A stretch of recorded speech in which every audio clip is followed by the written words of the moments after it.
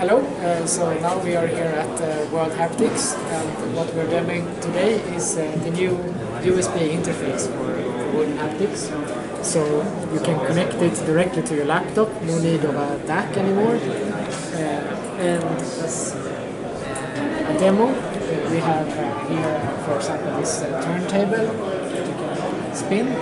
It's one of the examples in the open source Shai3D API that we use. You can feel, of course, the hinges, all the forces involved, interact with it. And while we were making this, we realized that we could actually use the same electronics to power one of these very old vintage haptic devices. So this is a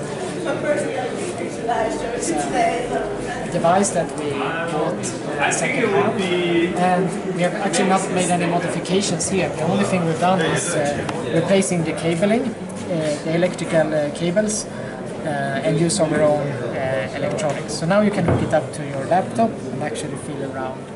It feels quite good actually. 1 kHz uptake rate, you can feel all the edges and stuff. And in addition to that, we have our own internal, we call it a design study. So this is only for our internal use, but we show here that we can put this electronics inside. So we have one embedded coherent design of a haptic device. Change some motors, see if how well we can work in metal instead of aluminum. So that's what we mean by the design study. And just disconnect that one, this one up, and using the same software, just set to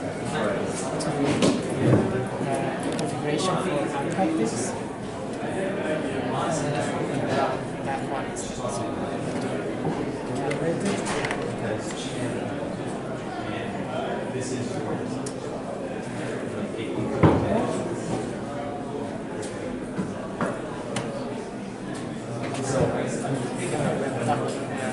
Dynamic those feel good. more ducting. That's also part of the Shai3D library. So that one we haven't made ourselves, but we made an interface to it, of course, and the drivers and so on. So I can fit that's so please visit WoodenHaptics.org or forcesystems.com for